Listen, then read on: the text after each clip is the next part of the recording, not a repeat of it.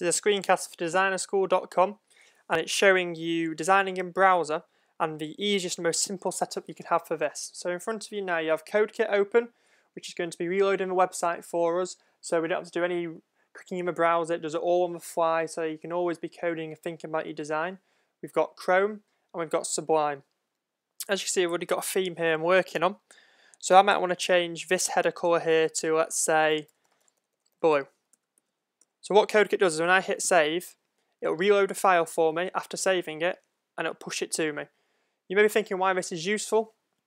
Well, if you've got a blank canvas, you can build up a website quickly, because right in front of you, you don't have to be clicking away to the browser or anything like that. Right in front of you, you've got all the tools you need to design a website. So I love to use CodeKit. It's got many other different features which we'll cover in the coming weeks, such as Compass and SAS.